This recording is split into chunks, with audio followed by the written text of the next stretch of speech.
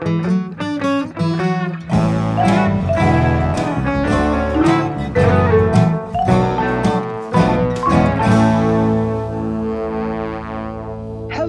and welcome to Keep It Fictional, the book podcast for book lovers by book lovers from the Port Moody Public Library. I am your host today, Al, and I am joined by my book friends Sadie, Emma, Virginia, and Corrine. So today we are talking about obsessions, specifically my obsession. And if you have listened to this podcast in the past, you may be aware that I am a great lover of vampire media. So, of course, how could I pass up the chance to force all of my book friends to read some vampire media? Now, I am truly excited to see what my book friends have found for us today because, as some of you may know, the the breadth of vampire media is great. There is so much out there, and I'm really excited to see what everyone has found to bring to the table today. So I think today we are going to start with Corrine. Corrine, it sounds like you've got something exciting for us.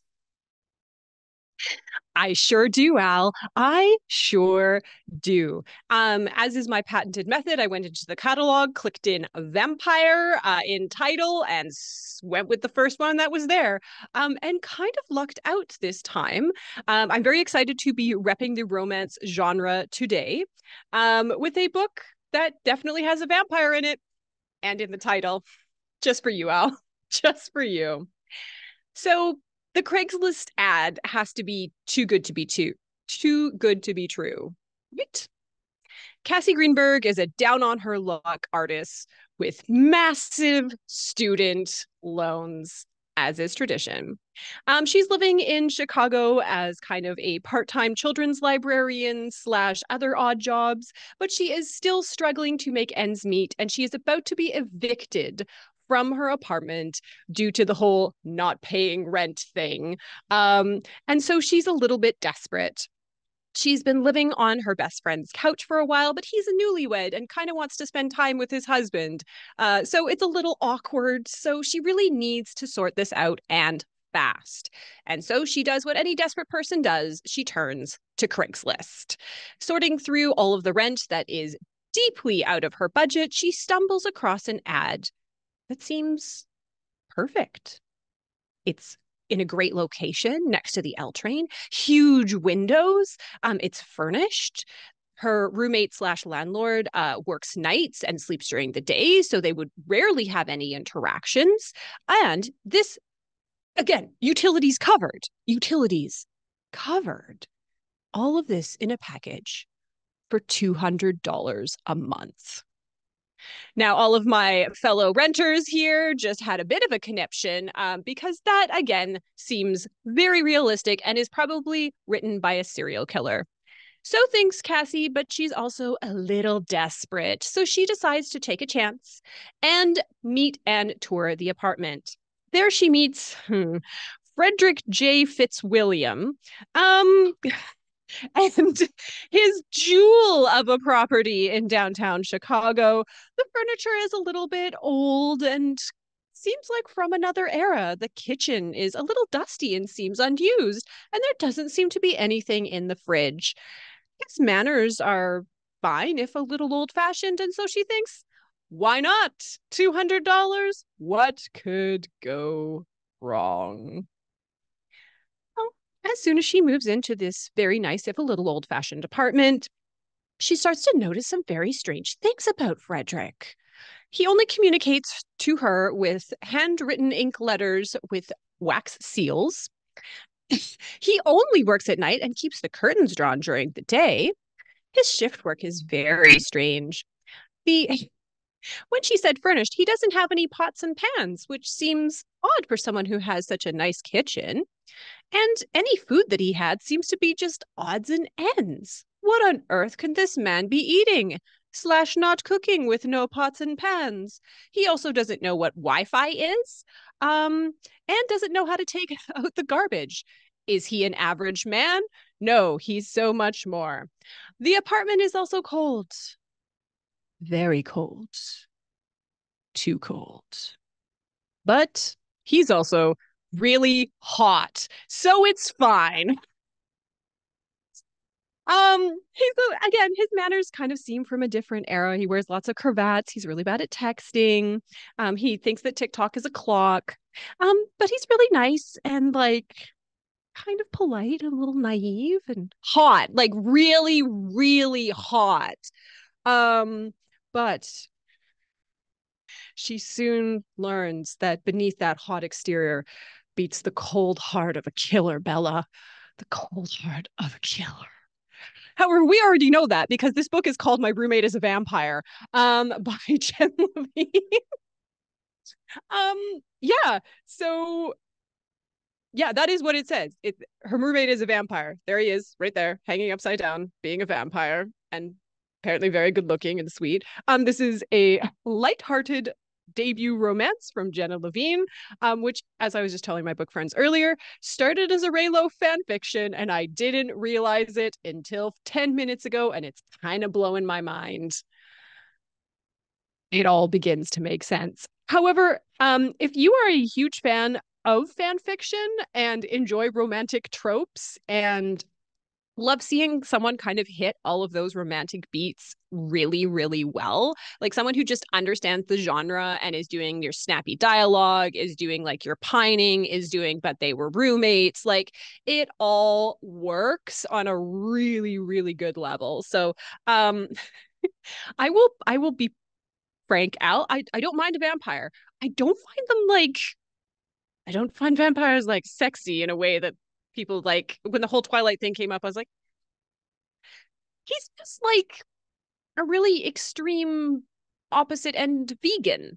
Like he just has some interesting dietary preferences. Like I don't really get the whole vampire mystique thing. So I'm really interested to see like other takes on it from other book friends to see kind of what they do with the vampire. In this case, he's he just has a lot of old money and old generational wealth from himself. And apparently is played by Adam Driver, but I also think the Fitzwilliam thing is a Pride and Prejudice reference, which I see Jenna Levine and I appreciate. So if you are looking for a very, very silly romance that you will just kind of like, as you're reading it, like kick your little feet, like, so cute. They're going on a clothing shopping montage. Then you will very much enjoy this book as I did. So yeah, that's My Roommate is a Vampire by Jenna Levine. That sounds delightful. Like, it's silly, but it sounds like it's got a lot of heart. And what else can we really ask for? So, this is one type of vampire media, one of the sort of sillier, lighter-hearted elements of vampire media. Let's go to Sadie and see what other kind of vampire media we've got. All right. Now, much like Al, I really do love a good vampire book or a bad vampire book, to be honest. I enjoy consuming vampire media as well. And for me, a good vampire book usually does mean a classic paranormal vampire romance. One of my favorite book series and shows now is A Discovery of Witches by Deborah Harkness. And it definitely features quite prominently some good old-fashioned vampire romance, witches thrown in there, always a bonus as well. And so when I was thinking about this topic, that's kind of where my mind first went to. I have lots on my read list already. I could look at my to be read list and discover something new. I even had one picked out that I'm definitely going to be going back to at some point. It is a historical, atmospheric queer vampire romance, which I am very excited to read. But then I shifted a little bit and I went in a completely different direction. So me and my husband have recently finally started catching up on the show What We Do in the Shadows. For those who are not familiar with the show, I'll give you a very brief overview. It is a darkly comedic mockumentary, and it documents the lives of 4 vampires and 1 human familiar who live together in a big mansion in Staten Island. It is weird, it is absurd, subversive, and absolutely hilarious. I find myself ending most episodes being like, what, what just happened? What? And I really do recommend it to everyone. So instead of going with my classic vampire romance, when I was picking a book for this episode, I decided to look for something that would fit in with my current vampire obsession. So I set out to find a What We Do in the Shadows read alike. Now, these lists are fairly easy to find. So I picked out 2 titles from the list, and I actually had my husband be the tiebreaker. And this is what he selected: The Utterly Uninteresting and Unadventurous Tales of Fred, the Vampire Accountant, by Drew Hayes. I think it's also important to note that this is now the second vampire book where the vampire is named Frederick. Just going to point that out there. Yep, why not? So this book is the first book of the Fred the Vampire Accountant series. And it is described as, for all you Shadows fans out there, if Colin Robinson had a book series written about him, this would be it. After reading the book, I don't fully agree with this statement, but I will get into that a little bit later after I've told you a bit about the book. So Frederick Frankfurt Fletcher, CPA. Late 20s, socially awkward, huge self-esteem issues. The kind of person who definitely didn't peak in high school or in college. And now, 10 years later, he's starting to wonder if he ever will. He works from home, doesn't really have any friends, not really social life to speak of, definitely doesn't have a dating life. Oh, and he's a vampire. Although this fact doesn't really change too much about his life. He doesn't have a lot of memories of the night about a year ago when he was turned. He was attacked while he was walking one night, and he just kind of woke up like this. In all honesty, he passed out. And when he came to, this is what had happened. Now his diet is slightly different. He can't go out during the day, hence the working from home. He's stronger and faster than he used to be, although he rarely uses his newfound physical abilities. He can hear better. That one's kind of cool. And he has finally been able to shed those last few pounds that he has never really been able to as a human. Otherwise, life is pretty much the same. He works, he has dinner, maybe a glass of wine, he goes to bed, doesn't really sleep, but he goes to bed, gets up, and does the whole thing over again. Now, Fred is a little bit confused because he figured that by getting turned into a vampire, as media would lead us to believe, he would have become a smooth, suave, good-looking, slightly dangerous, risk-taking vampire.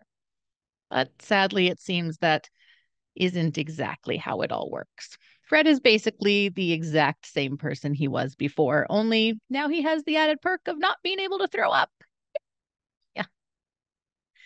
But things are about to change. He's made a decision, and he's going to be more spontaneous in his life.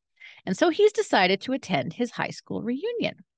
So he drives through the night to get to the hotel. He checks in right before dawn, emerging again when the sun goes down and entering his high school once again. He doesn't really know what to expect. He did have some friends in high school, none of which were popular, and none who he has really kept in touch with. And now, after he's been sitting at the reunion for about an hour, he's starting to think that none of them are going to make an appearance. So he's just going to leave. But just before he leaves, he's joined at the table by Crystal. Now, Crystal had been a friend by association in high school. They were never really that close, but definitely part of the same social circle. And, a familiar face is always nice. Now, Fred is more or less exactly the same as he was in high school, but Crystal has changed significantly. She's fit, she's gorgeous, she's funny and confident. And when, after chatting for a few minutes, she hastily excuses herself, Fred figures that she probably just realized that a boring accountant who hasn't changed in the last 10 years isn't really worth her newly confident time. So once again, Fred is just about to leave when the reunion is interrupted by a blood-curdling scream and the smell of something that Fred is now very familiar with: blood. the reunion goes into a panic. The doors to the outside have been locked, and anyone who tries to exit into the school hallways seems to be instantly attacked by something. Finally, having a reason to use his super strength and physical abilities, Fred jumps into action. He jumps up to the bleachers, he jumps up to the second floor into the commentator's box, and he hides. There, in the dark, he finds Crystal, bound and gagged and very, very angry. He immediately releases her and is surprised when she starts giving him tips on how to escape, saying that she needs to stay and she will be fine. Well, Fred has never really been the heroic type, so he is fine with just leaving. So he goes about finding his way out of the school. He's gotten out. He's running along the roofs of the line of cars, trying to escape from what he now realizes is a pack of werewolves, led by the douchey former football star and Fred's own high school bully, Brent Coulter. Fred is sure that he's made it when he is tackled from the side and knocked unconscious. Now, Fred can't actually be knocked unconscious, but he figures that it's probably better to just pretend and not alert this werewolf pack to his own supernatural status. So he's brought back into the school along with all of the other reunion guests, and Brent proceeds to lecture the group about how sacrificing them all will allow his pack to rise into power, forcing all the humans of the world to cower before them. Now, once again, Fred is not the heroic type. However, he also isn't the kind of person to just let a whole gym full of people to be killed, especially when he could probably do something about it. Also, in a strange turn of luck, everyone else is still wearing blindfolds, which means he can use his extreme speed and strength to overpower the wolves and save everyone, and still be able to walk away anonymously as a vampire. So Fred jumps into action once again. He yanks a nearby fire extinguisher off the wall. He rips the metal open with his teeth, something he doesn't really recommend doing if you're not a vampire. And this causes enough of a scramble and confusion for Fred to start to untie the rest of the guests. It's also in the middle of this mess of white fire extinguisher solution and confusion that Crystal comes back, and the gunshots start. Now, after this whole mess has been cleaned up, the reunion guests have been released, and an official story has been broadcast to the media, Fred and Crystal finally get a chance to catch up fully.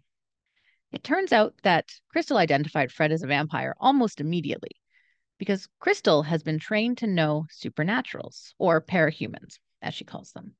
She works for a government agency, tasked with keeping good relations with the parahumans and taking down any who act out. She had been dispatched to the reunion, as her organization had gotten wind of a possible werewolf uprising. And since she was already invited, it made sense that she would go and scope out the situation and be on hand in case anything escalated. She's also really glad to have reconnected with Fred and is curious if he would like to go on a date. Now, the rest of the story is separated into different books, each detailing a different adventure and a different supernatural creature that Fred is introduced to, mostly because of his new relationship with Crystal. These adventures include zombies and necromancers at a LARPing event, dragon-blooded humans and wereponies in Las Vegas, mages, dragons, and more vampires.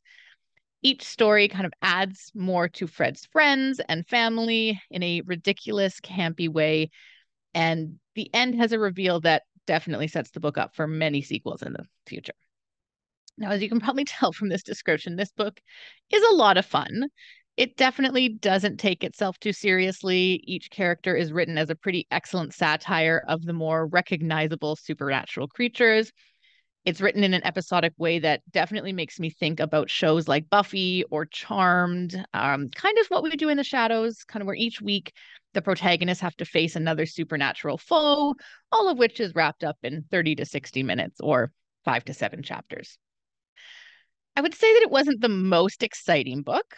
And as some of the humor was extremely campy, it didn't always land perfectly. The reveal at the end also seemed like it was adding one too many elements into the story.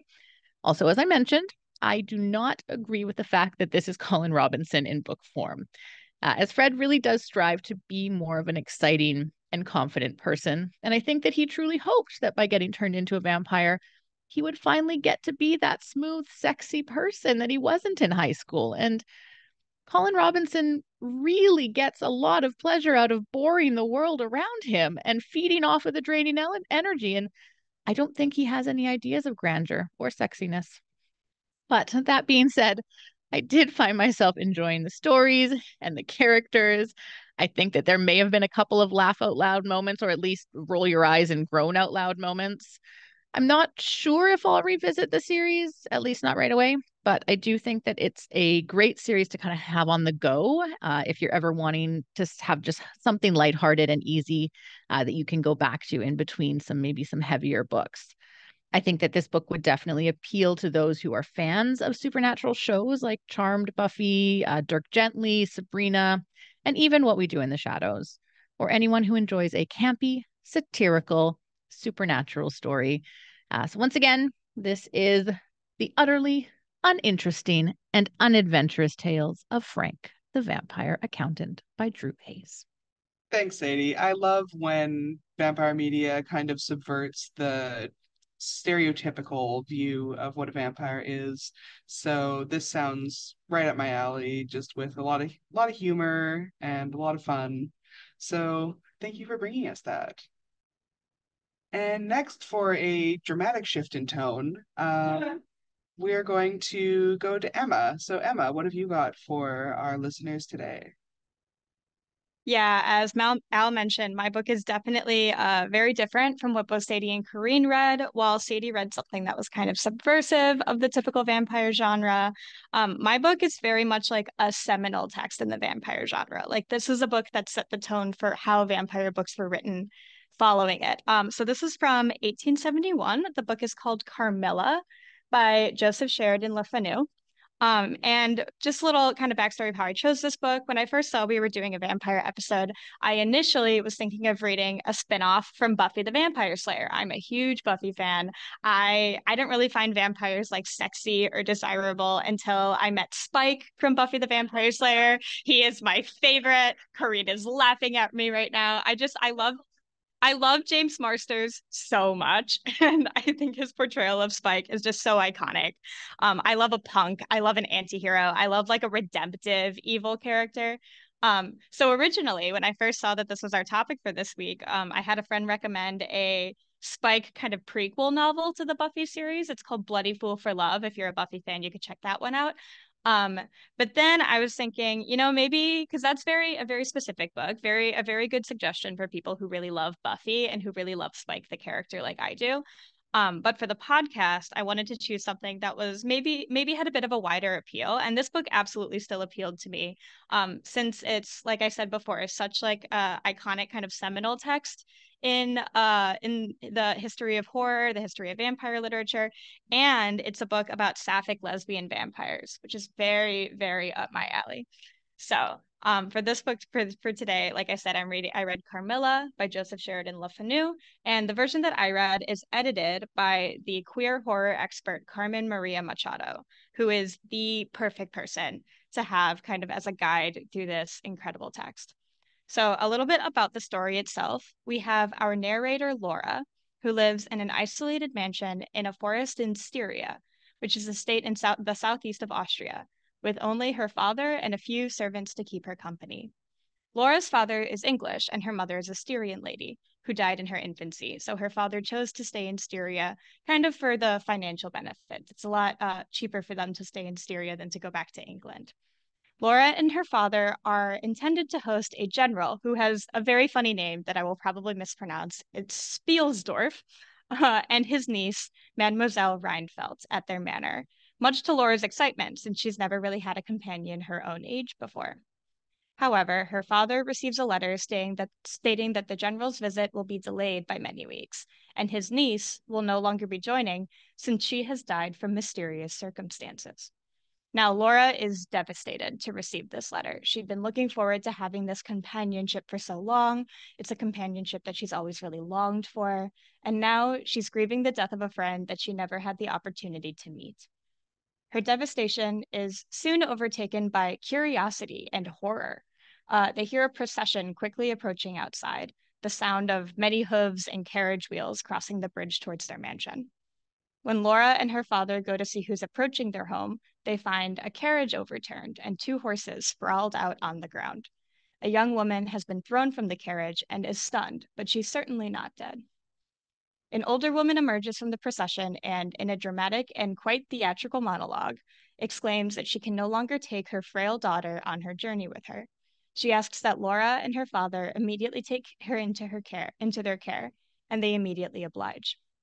Laura is ecstatic to finally have a companion her own age. And for some reason, neither her nor her father ever really consider the potential dangers of welcoming a stranger in their home. Clearly, these people have never read a vampire book before, because the first rule of vampires is to not invite them inside. If Buffy taught me anything, it taught me that. So Laura clearly doesn't realize this, but maybe she also doesn't really realize or believe that vampires exist. So she welcomes her new friend into her home, whose name we learn is Carmilla.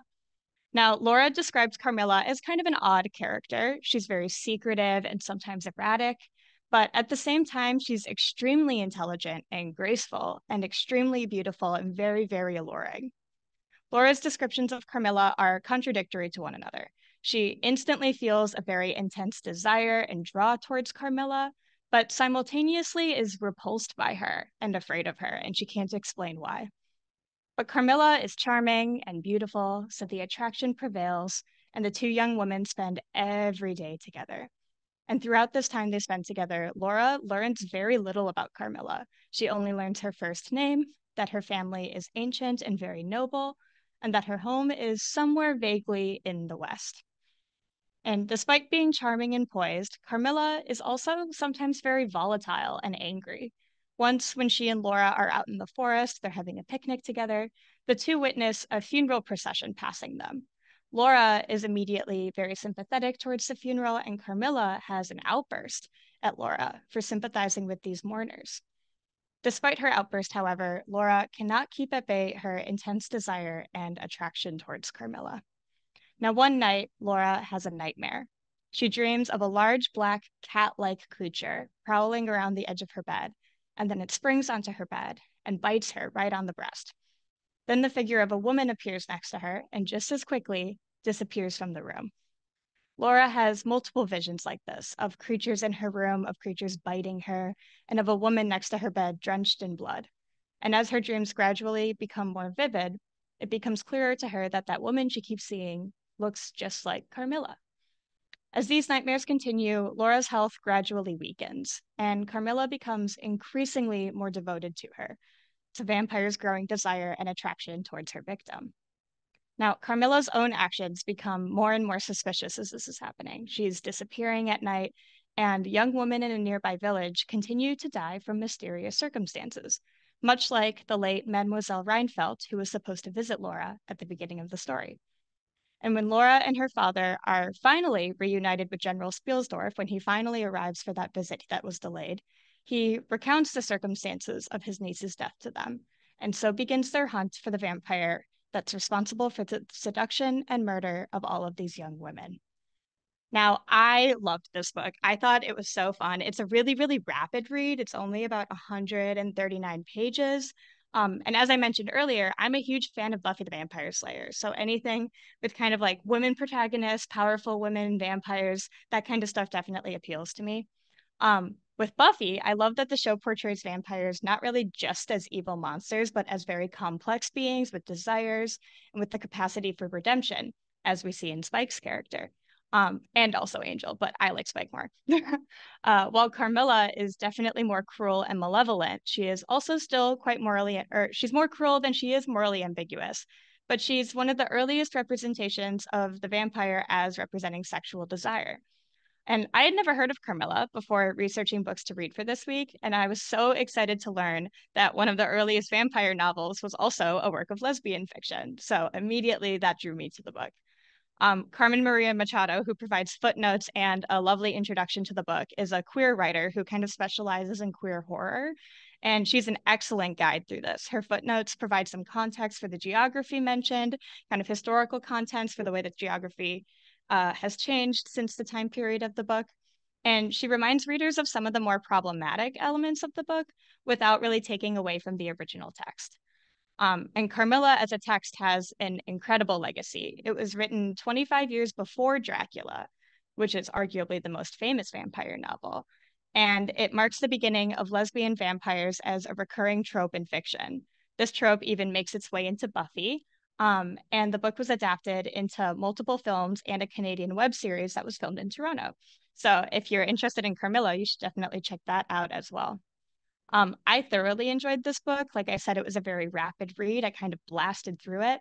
And Machado's humorous footnotes were really fun and provided a lot of good contextual background information for it. And the book that I read, the edition I read, also had some really beautiful illustrations in it that kind of help readers envision that attraction between Carmilla and Laura, especially when you can see the characters and see them depicted in scenes together. If you're a fan of Gothic literature or Victorian literature or other vampire novels like Dracula, I would absolutely consider Carmilla required reading. Or if you just like lesbian fiction or want to check out a classic in that genre, you should check out this book. Check out the sapphic vampire that started it all.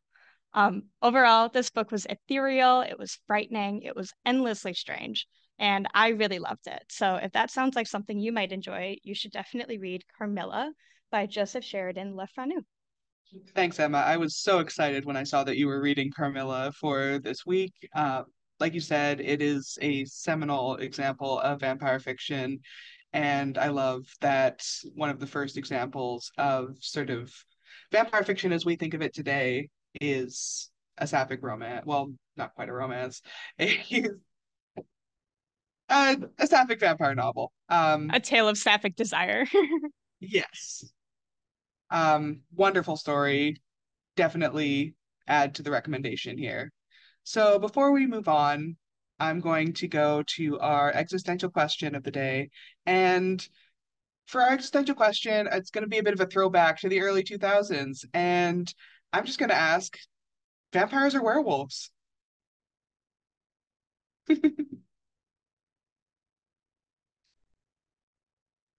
I can go because mine's easy. Vampires, 100% vampires. No question. Definitely vampires. No follow-up.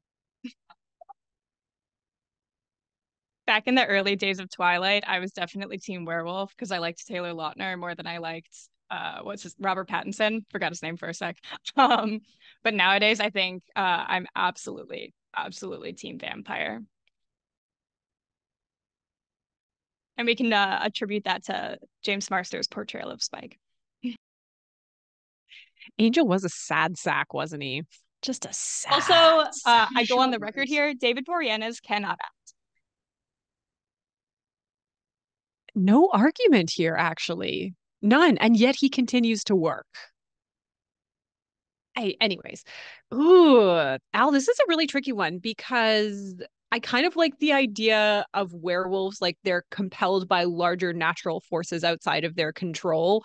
But also half the time they're kind of like dogs, which I don't like.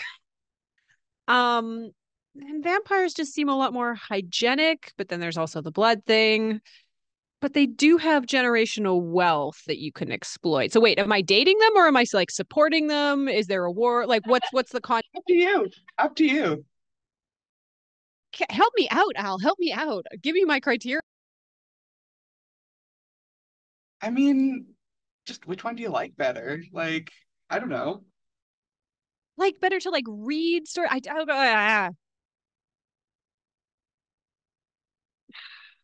Based on just sheer financial advantages, I'm going to go with vampires. Because I feel like werewolves, like when they live in their pack, there's like a little bit of like social communism, and I'd rather have the nice place in Chicago.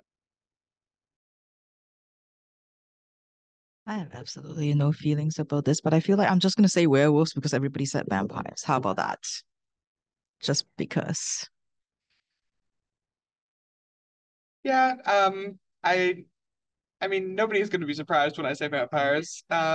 This is my episode. My episode is about vampires. It is a harder question than like I would think that some people might think because I really love like the themes that tend to surround werewolves of, like Kareen said, sort of like being compelled by natural forces outside of you, having to sort of fight the beast within. But there's also kind of an element of fighting the beast within with vampires. So, and then vampires also just have sort of more smoothness, more suaveness. It's about the seductive quality of evil, um, rather than the bestial quality. So yeah, I'm gonna be on Team Vampire for this. They're But you just did say, oh, classy. sorry, They're just classy. but I you mean, did say not you all were of a them, but wolf like, kid before, Al, right? I remember you saying that you were a wolf kid when you were a kid, when you were I a was a child. wolf kid when I was a kid. Yeah, So, I do like wolves. Wolves are very cool. I do think werewolves are very cool, but if I have to choose between werewolves and vampires, I'm gonna choose vampires. You think if we're just looking at it on like an aesthetic level, because werewolf chic is very much like a lot of plaid, a lot of like, what is it, Timberland boots. It's a lot of like distressed denim in the wilderness. So Um, lesbians. And also like lumberjacks. I feel like werewolf fashion is lumberjack fashion. And like Carmilla, like she's a femme. She's still a lesbian, but she's dressed all like elegantly. True, I don't true. know. yeah, I feel like werewolves do a lot of camping. The werewolves are butch, is what we're saying. Yeah. And I guess this is like the question I have for you because they're all like metaphors, right? So like the werewolf is a metaphor for the beast within, and then vampires are about unnatural desires. Is that a shtick? I mean, that's a really complicated question because vampires have been a metaphor for a lot of different things. They've been a metaphor for sexual desire and sort of the dangers of that. They've been a metaphor for capitalism and the way that the rich prey on the lower classes. They've been a metaphor for all sorts of things. So, um, yeah, that's a complicated question. I can accept that. I reading this vampire romance, like, why does it matter that he's a vampire? Like, what's the appeal here? But when you kind of talk about the upper classes like sucking the lifeblood out of the poor, I'm like, oh, it's a metaphor for he's a rich mama's boy. I get it.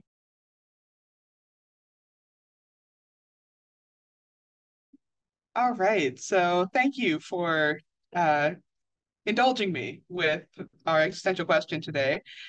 So we're going to move on to Virginia, who I'm really excited to see what you have for us today with regards to vampire media. all right. So I mean, having heard Free Book Friends already talk about vampires, you probably have some idea of what a vampire is, I guess. You might think of them as sleeping all day, sleeping in a coffin, afraid of garlic, afraid of sunlight, that you can kill them by driving a stake through the heart. They drink blood, or if you get bitten by a vampire, then you get turned into a vampire, and all of that. And that is exactly what 17-year-old Domingo thinks also, because he learns all that he knows about vampires from comic books and other media. But then he realizes how wrong he is when he meets Ado, a real vampire. In Domingo's world, vampires exist. People know about them. It's not a secret. And yes, vampires are powerful, but there are very, very few of them because in this world, you can't make vampires. You don't get turned into vampires. When you get bitten, you can only be a vampire if you were born a vampire. So there are still way, way, way, way more humans. And so humans get to say where the vampires go. Many countries, after discovering that vampires exist, have actually decided to enforce a lot of restrictions on the vampire population. They set up certain designated areas that the vampires can live in. There's certain cities that are off limit to vampires. And many countries, especially those in Europe, also deport all their vampires. And so the vampires get moved, they're forced to go somewhere else. And of course, then they come into conflict with the vampires that already lives there in their new countries. Mexico City happens to be one of those off-limit cities. Vampires are not allowed. But Ado, a young vampire, is here. She's born in Mexico, and she's a descendant of the Aztec blood drinkers. And she's here because her clan is being persecuted by this other group of vampires called the Necros, and they came from Europe, and they are more like kind of the vampires that we picture. The Necros have killed her family, and she has barely escaped. And now she's in Mexico City looking for a human. Because her mother said that if you ever needs help, there's someone in Mexico City that can get you out of the country. Just show them this pearl bead that we have. Of course, it's dangerous for her to be here in Mexico City. There are sanitation crews that do routine ID checks around the city. The Necros, of course, are after her. They have sent two of theirs to go after her, and they don't have cool names like Frederick. They just name Nick. And she knows that they're in the city because they have left corpses that are drained of blood all around town. The Necros don't care. They have no restraints, they have no control. They see humans that meet, and that's it. And they often let their hunger takes over. And while Ado is trying to keep a low profile, the Necros could care less. And they did not clean up after their feast one night. And so now the Necros are after them, and the cops also know that the vampires are in the city.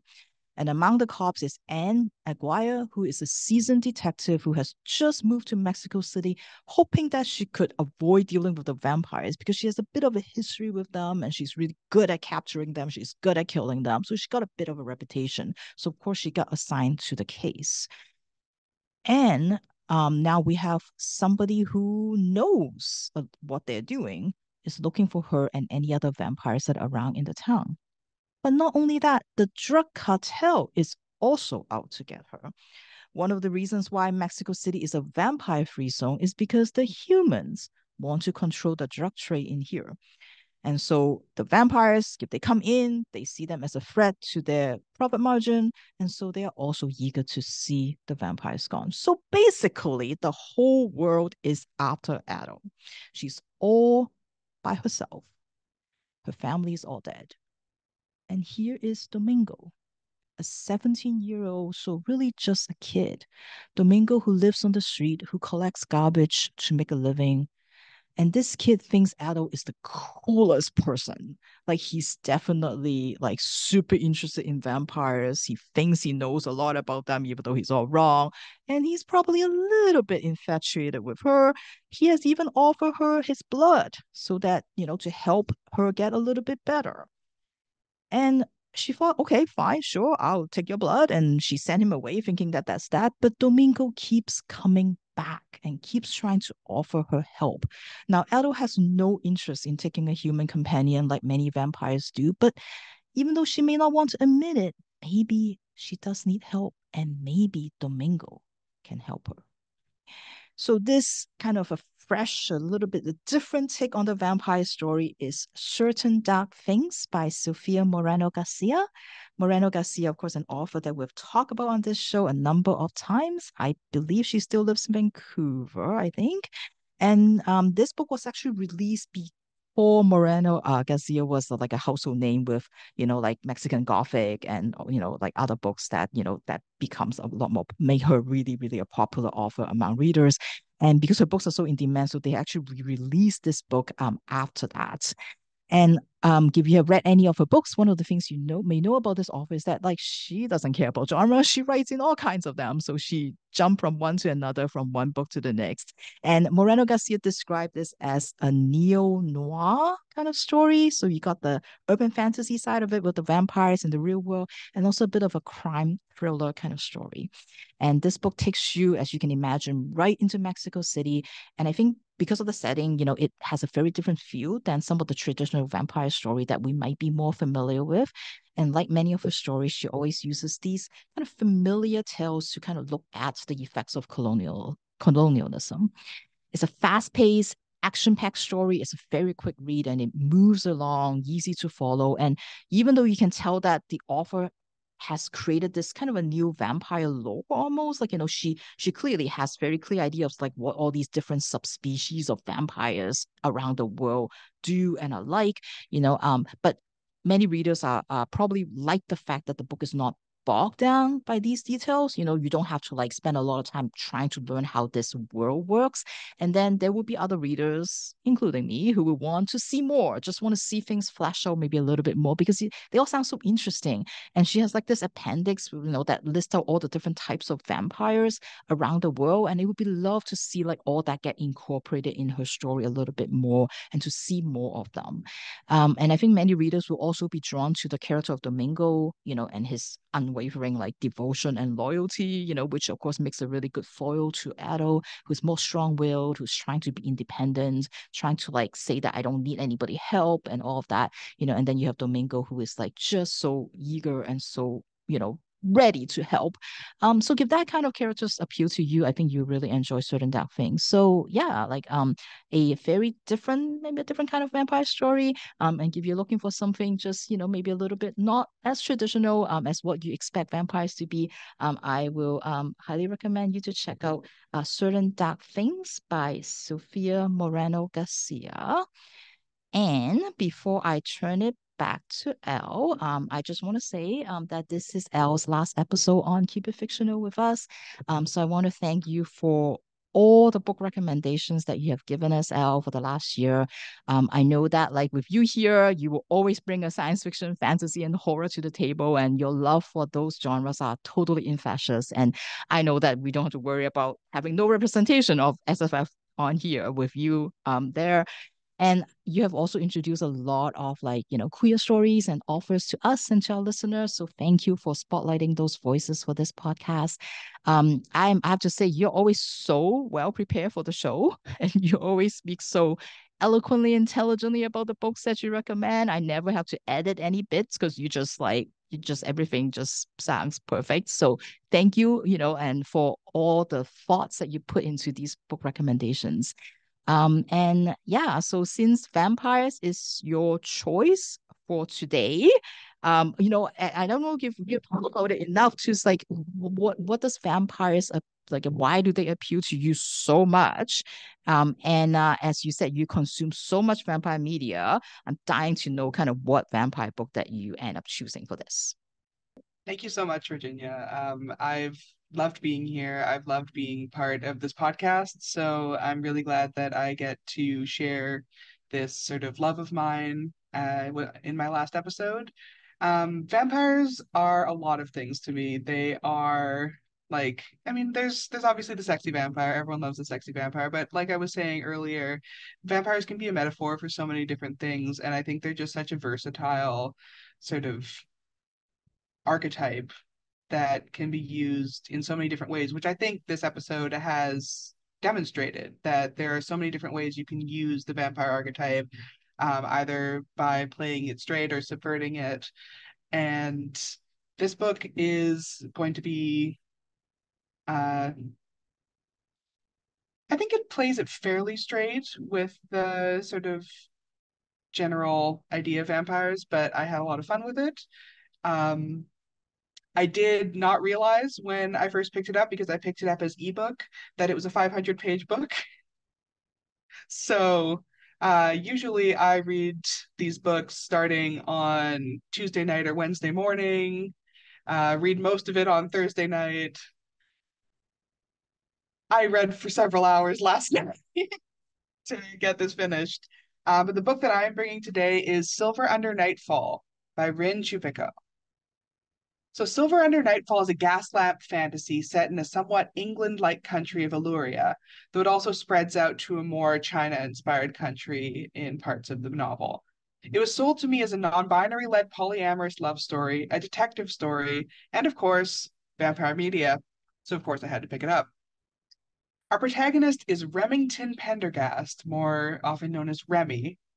He is a Reaper, an elite bounty hunter of rogue vampires, and an outcast among his fellow Reapers, largely because of the rumors that his mother was a vampire at the time of his birth, making him a Cambion, half vampire himself. He is the only son of Duke Valenbon, though his father might regret that sometimes. He fights for his country, Illyria, even if it rejects him, and at whatever price. We first meet Remy on a hunt, and one he's not particularly thrilled to be on. The Lady Daenerys, a young noblewoman who was once kind to Remy, has been turned, and Remy has been sent to destroy her before her frenzy claims more lives. When he finds her, he quickly dispatches her with his comically complex weapon called Breaker. This thing has sides. It has a knife chain. It has knives stuck inside it. It has a sword. It is everything. It is. I don't think too much about how this weapon works. Just keep reading the book. At the end, she comes back to lucidity, asking Remy to send her to heaven. Unbeknownst to him, however, there's a group of other vampires watching him who descend upon him as soon as Danira is dead. Remy does a good job dispatching them, but before he can take out their leader, another vampire appears, one who is much faster and more skilled than the others. He stops Remy and says that he will take the leader of this group of vampires, apparently his brother, and punish him. Remy doesn't have much choice but to let them go, and he returns home irritated and sick at heart. Remy's father, Duke Valenbon, is waiting for him, so Remy just has time to clean up a bit before he faces his father. His father is less than pleased with him for letting the older vampire and the ringleader of the group go, but there are more pressing concerns. The Queen of Illyria is planning on allying with one of the vampire clans, and there's to be a party where the leaders of those clans are reputed to appear. Remy has been invited, despite his estrangement from most of high society, due to his somewhat reluctant romantic relationship with the Duchess of Astonbury, which he keeps because it affords him access to information he otherwise wouldn't be able to get access to. At this party, he is quickly overwhelmed by all the social expectations he isn't used to, and he flees to the gardens. There he meets Song Xiaodan, a beautiful but sickly woman who flirts with him gently before Remy finds out who she is, one of the royal vampires making an alliance with the Queen of Illyria. What's worse, her fiancé, Zidane Malek, is not only the head of the Third Court, but also the vampire who defeated Remy on the night he hunted Lady Danira. Remy does not return to the party. He does get some information from the Duchess, though, which concerns him. Apparently, a young man in an outlying town who was turned into a vampire and hunted down, but he returned after being defeated. What's more, he seemed to mutate, growing to a greater size and having greater strength and speed. Remy decides to investigate the area. When he does, he finds a huge monster prowling the woods, which he fights, seems to defeat, but then it begins to regenerate. He is saved by Song Xiaodan, who reveals that she has the ability to channel sunlight itself through her body, burning the monster to a crisp but exhausting herself in the process. Remy brings her unconscious body to his safe house in gratitude for her saving him, though he's still suspicious of her. When she wakes up, Xiaodan reveals that she had known about the monster in the past and has fought similar monsters too. She'd been tracking it separately to Remy. Luckily, she was there to save him from it, as only sunlight can destroy the monsters permanently. Otherwise, they can regenerate, even from scraps of bone left over from cremation. Remy wants to learn more, but before he can get more information out of her, the Reapers arrive at his door. It turns out that the Duke of Astonbury has been murdered, and Remy is the prime suspect. Remy has an alibi, but that doesn't seem to matter to them. He's roughed up and put in a cell where he waits for his captors to realize he couldn't have done it. Eventually, surprisingly, Xiaodan and Zidane both show up, demanding he be released. To make a long story short, Remy becomes somewhat reluctantly seconded to the third and fourth vampire courts, with Zidane and Xiaodan as their representatives, to help track down what is causing the strange mutations that seem to be affecting people across the country, which are being referred to by scientists working for the crown as the rot. Xiaodan is warm and inviting, while Zidane is more aloof, but all of them are intent on finding out what is happening. And is there a connection to the mysterious First Court, the vampires who disappeared years ago, but may have been responsible for Remy's mother's death? The rest of this book is part detective story, as the trio try and hunt down the source of the rot, and part romance, as Remy gets closer to Xiaodan and Zidane, but struggles to believe that they could be interested in him without ulterior motives. There's plenty of thrilling fight scenes, some spicy romantic scenes, and it all comes to a head with a sequel hook that was quite fun. I did call one of the big twists, though the source of the rot was a surprise to me. I was also surprised by how much focus there is on romance in the second half of the book, though not unpleasantly so. The character work that the book does with Remy, Zidane, and Xiaodan is definitely the heart of the book, and the strong emphasis on consent and healthy boundaries was refreshing to see, as vampire media can sometimes fall into the trap of more toxic relationship dynamics. Cough, Twilight, cough. While it can get quite steamy at points, most of the sexy content is behind a fade to black, which I appreciated as someone who's not much of a reader of the spicy variety. Remy is also implied to be some form of non-binary, preferring the term of address armiger to lord or lady, but uses he/him pronouns throughout the novel, which was interesting to me. I kind of wish there had been a bit more explicit theming in this regard, but the author is non-binary themselves, and so I'm going to assume this was intentional. Silver Under Nightfall is apparently inspired by Castlevania, which I know almost nothing about. But if you're a fan of this series, you might want to pick this book up. But look, we've got some interesting world building and a well-realized mystery. There's snarky banter. There's a pair of vampire horses named Peanut and Cookie who stole my heart. There's hot vampires and a polyamorous relationship with a sarcastic, self-sacrificing little bisexual vampire hunter who learns to trust that he really is worthy of love and affection without strings attached. Is it the best novel I've ever read? No. Am I going to read the sequel? Of course I am. Am I going to watch Castlevania so I get what all the fuss is about? Who knows?